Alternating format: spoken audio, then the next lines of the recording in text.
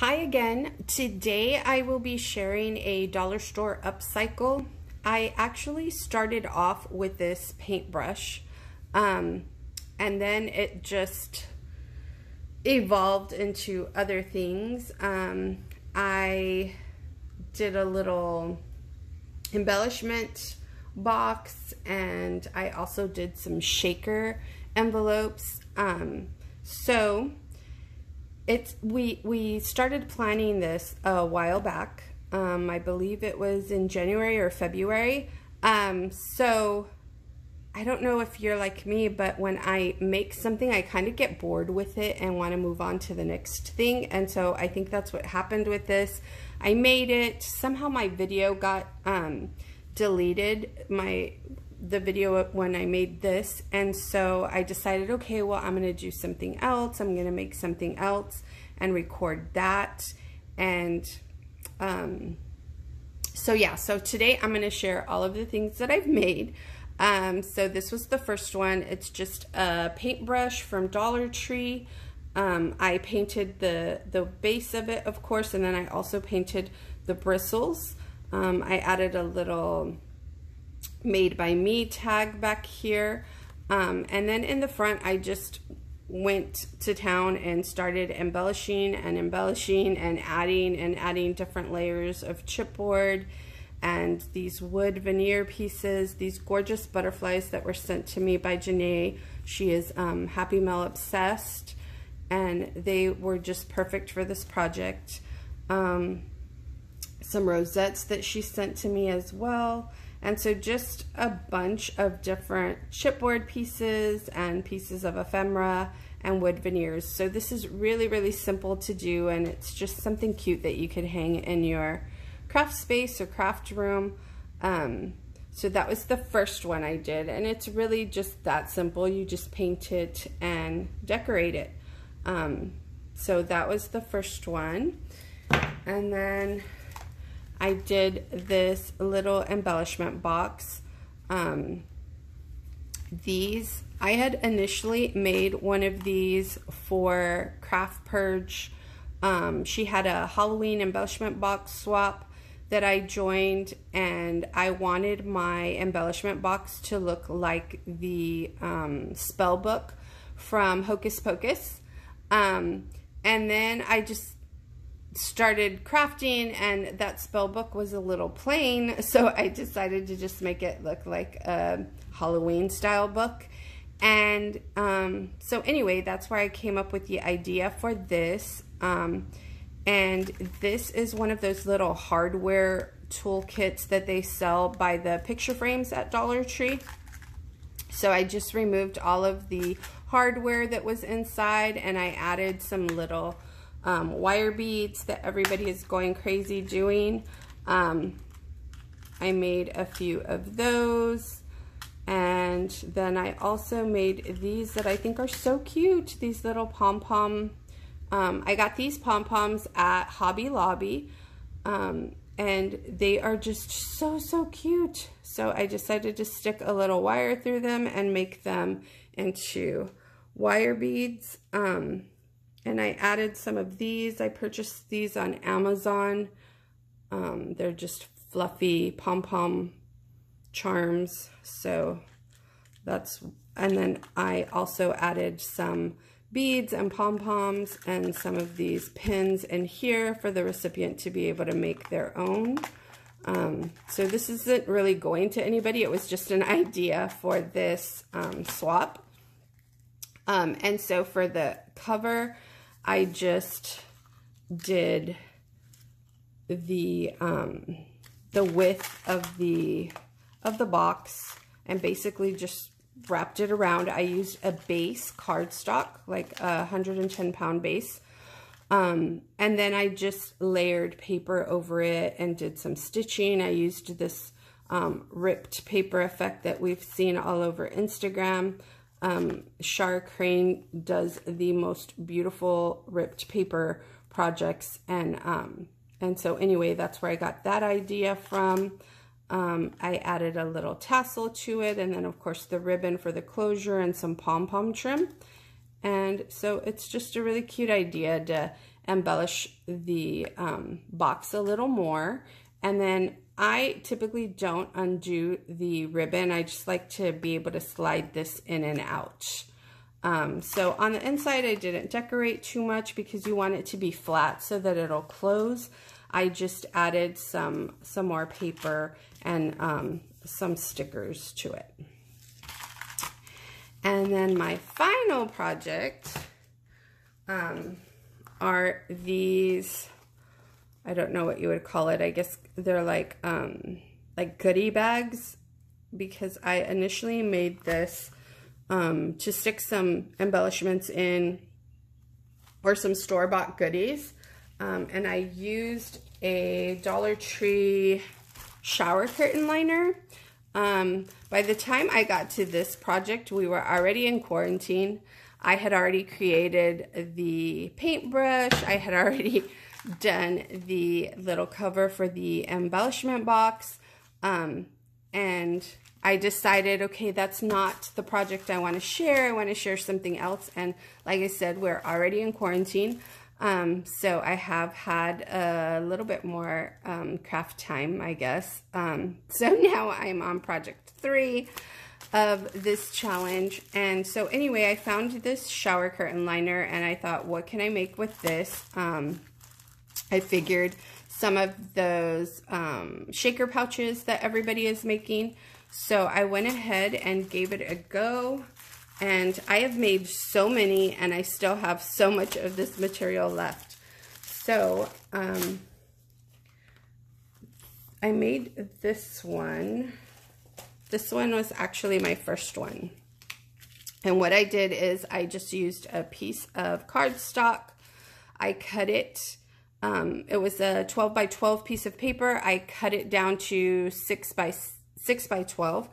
And I just used that outline to make the shape of this, to cut the shape out of this. And then I just folded the bottom part over, stitched it. I stuck some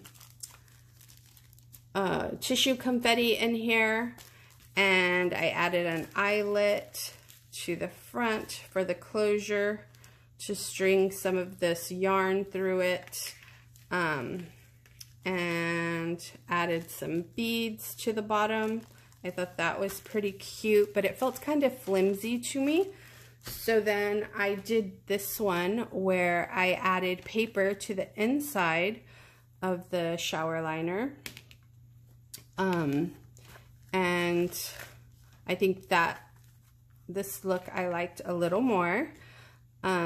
Again, I did the same style closure, kind of like the policy envelopes. So just a button right here and some more string, and you just wrap it around with a little dangle at the bottom.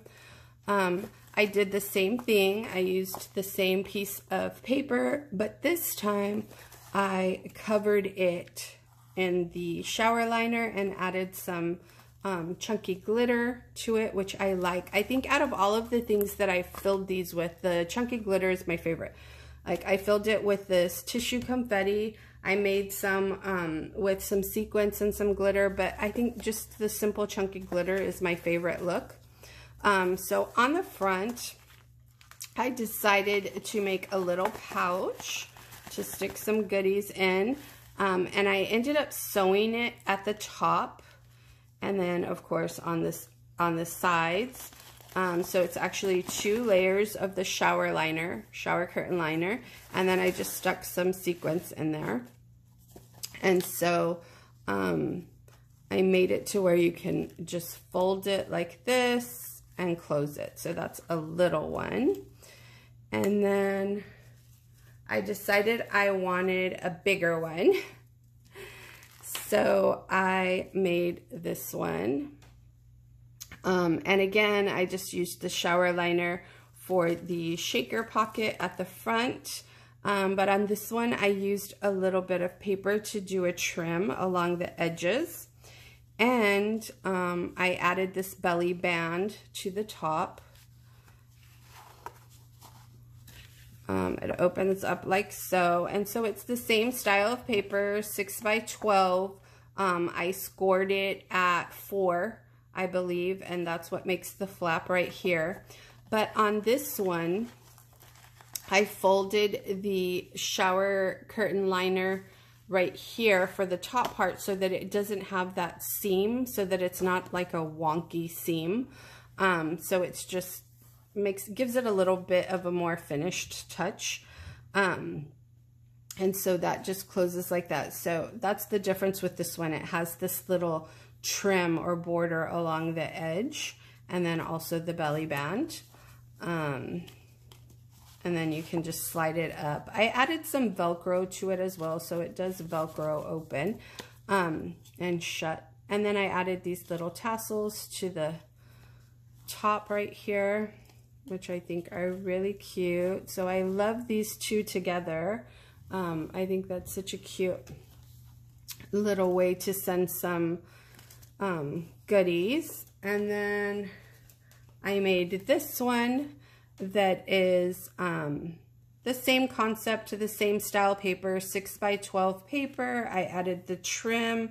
I used the same style closure, kind of like a policy envelope closure. It opens up like the same way, except on this one, I scored it at 3 inches, I believe. It is a shorter flap. I did the same thing. I liked that, folding the shower curtain liner so that you don't have that stitch at the top. So it's just stitched along the edges. So I attached it and stitched it along the edge. Now this is very flimsy material, so it tends to move a lot. So I found that adding this border of paper on the side when stitching helped keep it in place. I also paper clipped it along all the edges, and that helped it stay in place better and just give it a better finished look. I did the same thing in here. I added some bigger pieces of tissue and some sequins. And then on the back, I added a little pocket to this one so that you could add some more goodies in there. So it has this back piece as well, and then a little pocket, and it's stitched all the way around, and then you can just add some more goodies in here. So that gives you room to add something in there, which looks so cute, all the colors. And the same thing, like I said, the same closure. So that's another one. And then here, and I'll share all the measurements down below in the description box. This is just, I went ahead and cut the pieces so that I could show you how I assembled it. Let me just show you that real quick.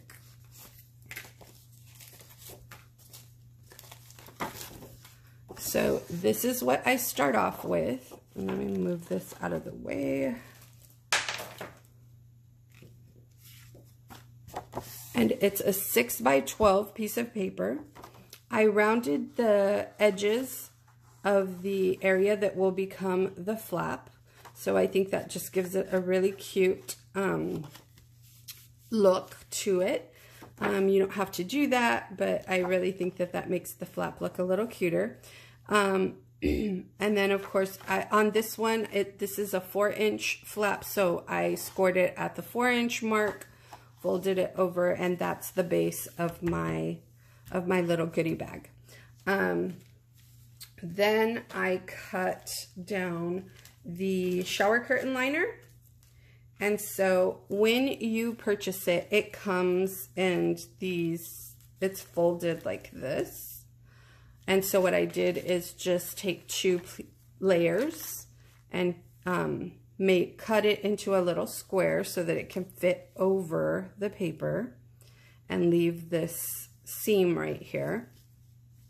So I cut that, and like I said, I make sure that the folded edge is facing the top of the bag, because that's going to give you that better finished look. On the first one that I had sewn, you can see that it is so wonky, like the stitching, because this is so flimsy and it moves so much under the sewing machine needle. it was hard for me to keep it straight. So this is a better solution for that. Just fold it over and you don't have to sew along this edge. And then these are the edges that I cut.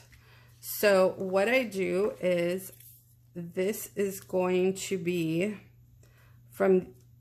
lined from the edge to the top. So that's going to tell you where your little opening is going to be to stick your goodies in. And that's how what I use to measure where to place it.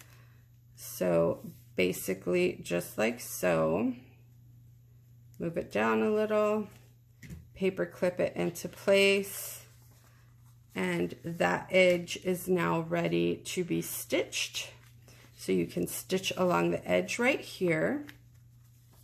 And then of course you'll do the same to this side. Fold it over, do the same thing,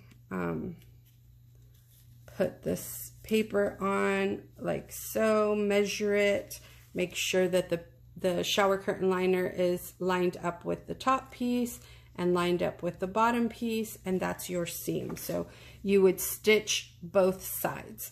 Then that is going to leave you the bottom part opening, and that's where you will, let me stick this on.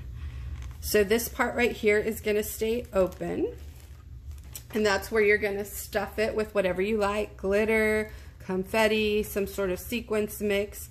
You stuff that in there as much as you like.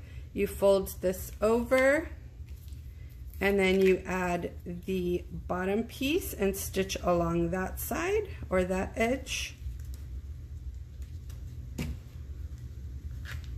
Paper clip it. So now you have all three edges stitched. You turn it over. You'll add the backing to cover all of that up, all of the seam and stitching.